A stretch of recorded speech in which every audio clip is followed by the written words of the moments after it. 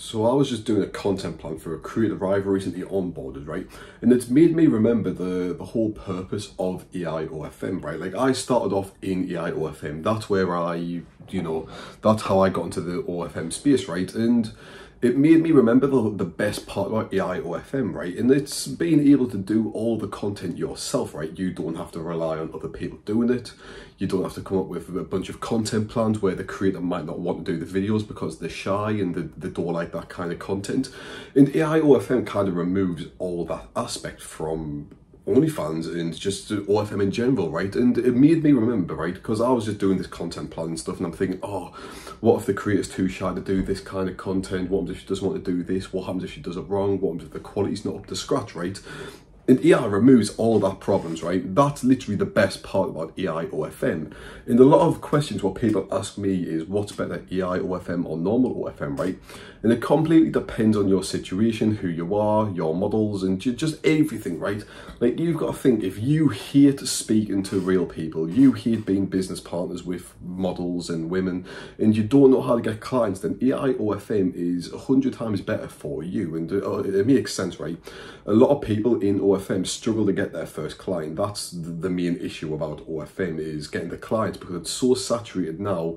And OFM and managers have had such a shitty name that people just think they are scammers and they're not going to help them. So a lot of models don't even want to work with them to begin with. Then if you introduce the competition, you're competing with thousands upon thousands of other people to try get the same model, which of course it makes it hard for the average person. So it's like someone like me, for instance, I have a personal brand. I've got a YouTube, I've got reels out there on separate accounts to get models. So it's a lot easier for me to actually get models. So OFM makes sense to me personally rather than AI, because there's more money in normal OFM and I don't struggle to get models because of my personal brand. While some people that don't have a personal brand out there, they're too shy to put their face out there and they don't want to do that, right?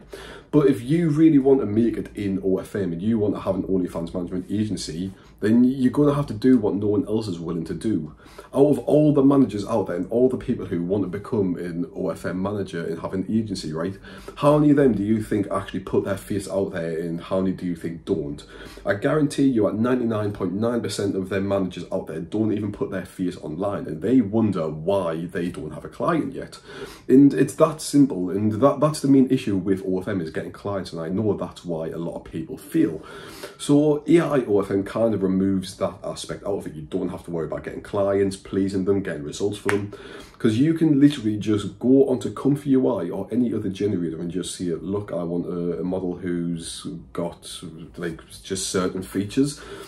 And you've got a client that easy. Of course, it's not a real person, but you have a client. You can start marketing, you can start chatting, you can start making reels, making money within a day of starting this business model, which isn't really possible with OFM, because it's usually going to take the average person probably like months to get their first client, simply because they're not willing to do what it takes. So I would say that is the biggest advantage of AI OFM, is simply because it's so you can generate 100 different models and you've got 100 clients realistically. If you've got the manpower to handle it, you have 100 clients.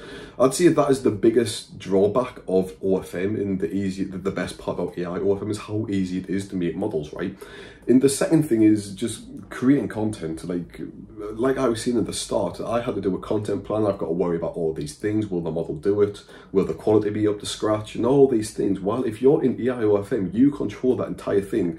So if anything goes wrong in the business, it's the manager's fault. It's the guy who's managing the model's fault. If your reels aren't getting views, if your Reddit isn't getting upvotes, you're not bringing in subscribers, that's completely on you. While in OFM, you're kind of relying on the model as well to give you the content. Maybe they won't give you the content, maybe the quality's not up to scratch, they're not doing the content what is going to go viral. While AI, you can literally just do it all yourself, especially with the way AI is going recently, right? You can do so much with it. Like someone was showing me videos the other day of a girl on a bike where she's like recording her on a bike. And when I first started, you could not do that, right? It was more or less impossible because the generators out there weren't advanced enough. While in today, you can make viral reels easily with AI if you've got a bit of creativity. It's so easy to make viral reels with AI, and you're the only person who's responsible for making them reels. You don't have to rely on someone else. Like, I remember seeing in a Telegram group one time that AI OFM is for people who failed normal OFM. It's for all the losers, right? And I don't quite agree with that. Like, yeah, don't get me wrong. A lot of the people move over to AI OFM because of the issues I've just said. Getting models and not being able to, like, rely on the models and having communication and all that stuff. So yeah, it is true to an extent, but I know a lot of people out there have came into the business, like myself, have came in just because they thought, oh wow, this is a great opportunity, which it's a brilliant opportunity. AI is going to take over millions of jobs, and OnlyFans is one of them. But a lot of people out there think, oh, you're just a loser who can't do normal OFM, you couldn't sign your first client. It's not completely true.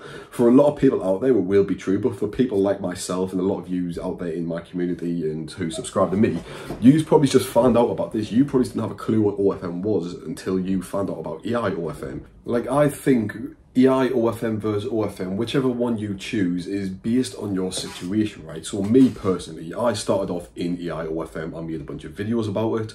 I built an audience, and of course with AI OFM, a bunch of normal OFM people came over asking me questions about AI and how they can implement it into their business.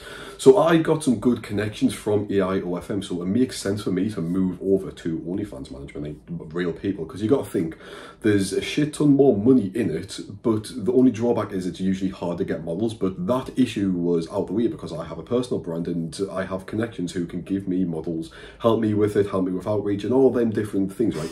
While the average person, they don't really have a personal brand. Like, yeah, some of you out there may have a personal brand, but a lot of you out there will be scared basically to put your face out there and do what's willing to actually get you models, right?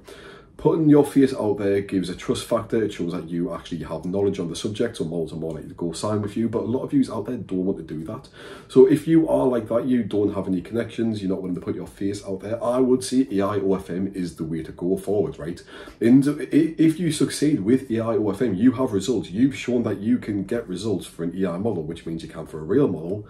Then you can slowly move over to OFM, which is going to bring you more money in. If you are enjoying the video so far, please make sure to like and subscribe. It would mean the world to me. And there is also a free Telegram down below. Feel free to join.